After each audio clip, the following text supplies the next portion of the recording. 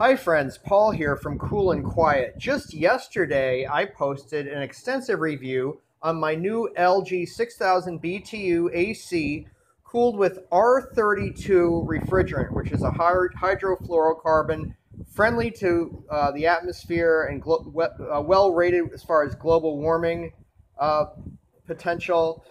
However, I'm really noticing getting into a new AC compared to my circa 2001 Freon cooled AC using R22 or Freon, that these modern coolant refrigerants like the R410A and this R32 don't crank anywhere the coolness that good old fashioned Freon R22 did. I've got this fan on medium right now, and at the temp at 70 degrees. My room is 82 degrees right now, and I'm not feeling the icy coolness that I would feel coming out of a Freon based unit from 18, 20 years ago.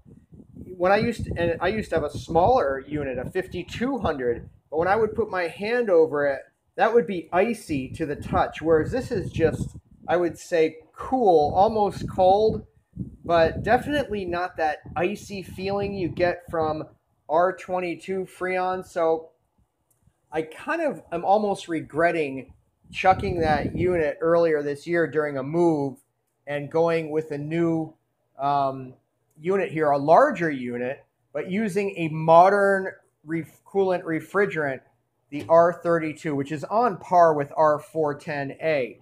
What do you guys think? Do you have experience in air conditioning refrigerants? And can you comment on whether I'm just imagining this or whether this perception is true that the older R22 Freon was a better, colder cooling refrigerant? Thanks for watching, and I look forward to reading your comments.